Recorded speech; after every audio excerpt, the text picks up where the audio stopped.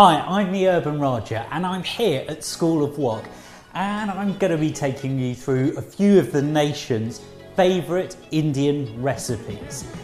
This one, however, is a fusion. It's a mix of the best of Chinese cooking and the best of Indian cooking put together. It is my Indo Chilli Paneer. It's textured, it's hot, it's spicy, it's sour. What's not to love? Welcome to Chilli Paneer.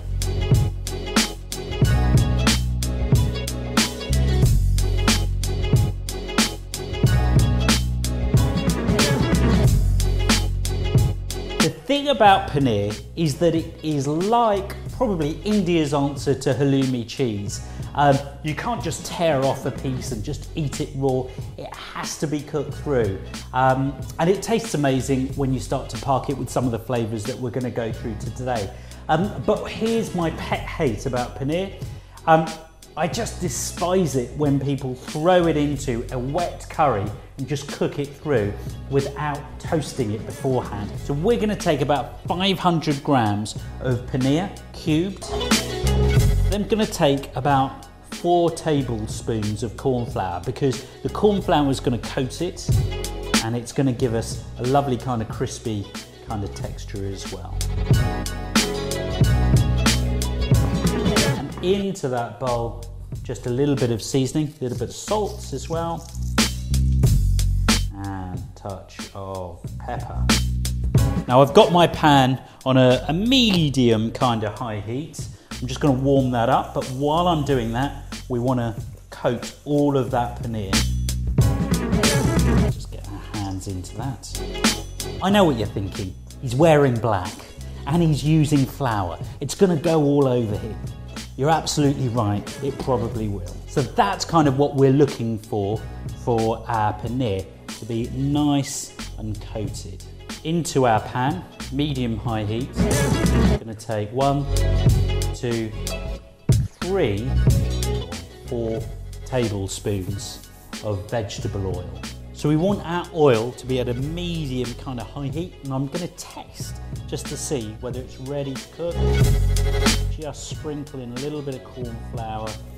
Now it's just starting to bubble to the surface. So I kind of think we're now ready for our paneer to start frying off. And immediately you can hear it in the pan starting to sizzle. So what I'm going to do is just take it down just a notch, pop the rest of our paneer in. I'm going to do them in batches because we want to see our paneer start to brown and tan on all sides. So see, you can start to see it now starting to turn already. And that's what we're looking for.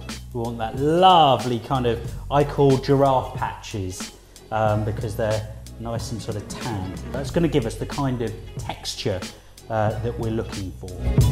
So we want to fry these off in batches until we have this lovely kind of crispy outer jacket. Perfect. This is what you're after.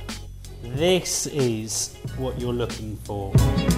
You want to see these little patches on the paneer start to crisp and toast, and you know that it's ready.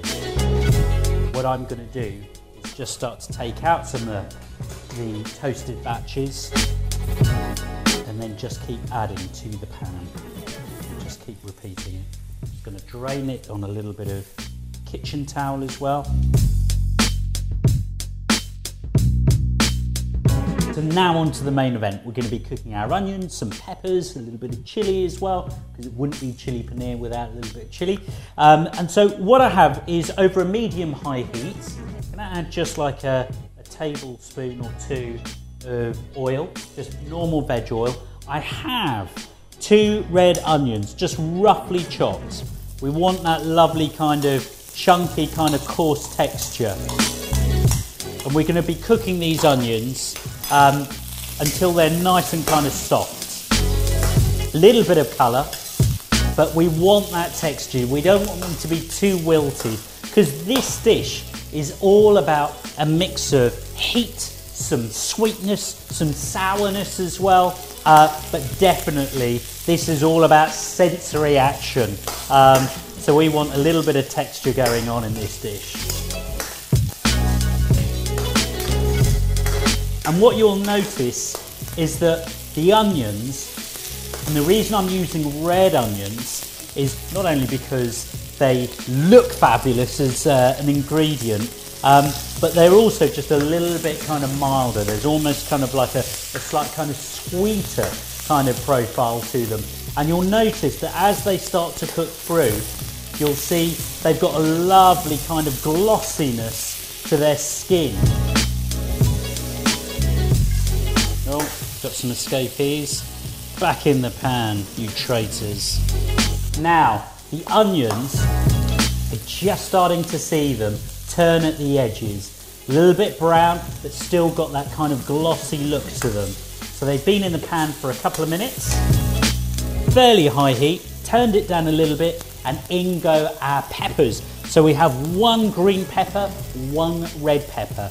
And why am I adding peppers? Well, apart from obviously the texture and the flavour that you get from peppers, you get a lovely kind of sweetness.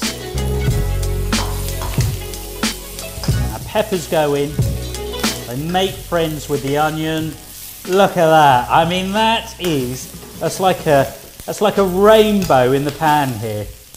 And you know the thing about these ingredients, you know, they're really simple ingredients, but when you cook them and you use really good ingredients but with a few kind of added, you know, spices or what have you, you just let these ingredients just do all of the talking, and it smells amazing.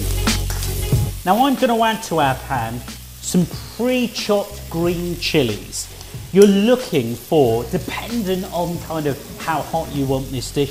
I don't mind it kind of hot. It is chili paneer. I'm going to add about 1, 2, 3.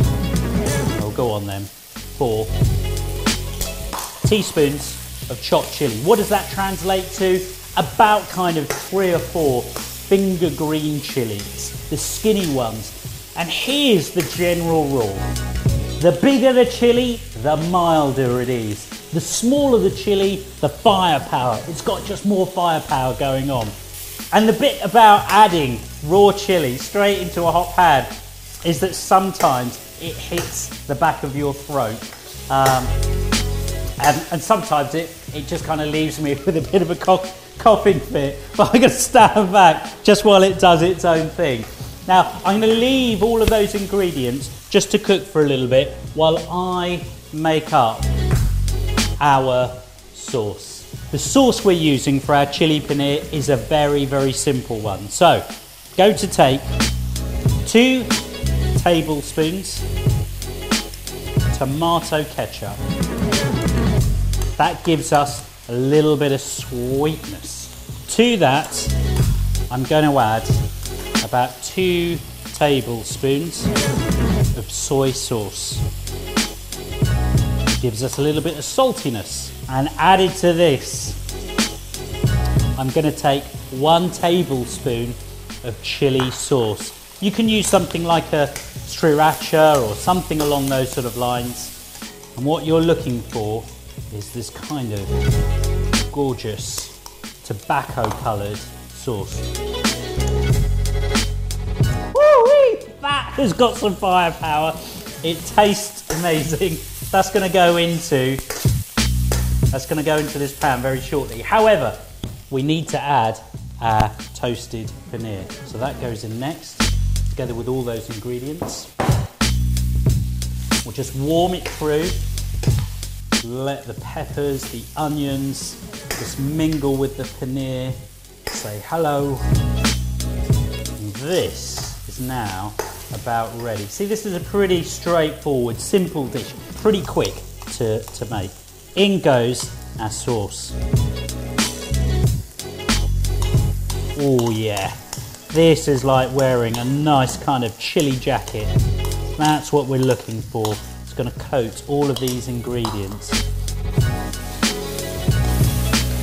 This lovely kind of slick, glossy looking sauce. Yes! Oh, I can't wait. I'm so excited by this dish. Can't can't wait to taste this.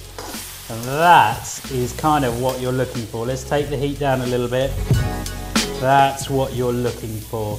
You want this gorgeous, kind of glossy looking, almost kind of barbecue-y looking sauce going on.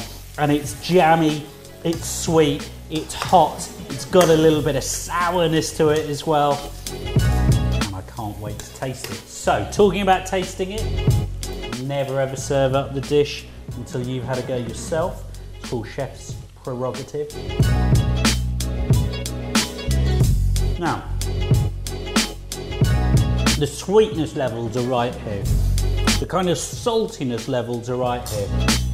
What it is missing is a little bit of chili, because this is chili paneer. So I'm going to go in with 1 more tablespoon of chili sauce.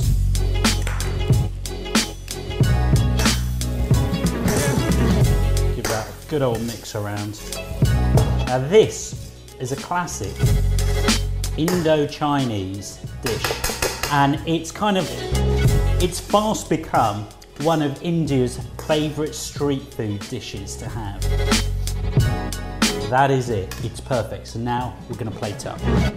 Such a simple, quick dish, super easy, super cheap, but high on the taste stakes. That is how you want your food.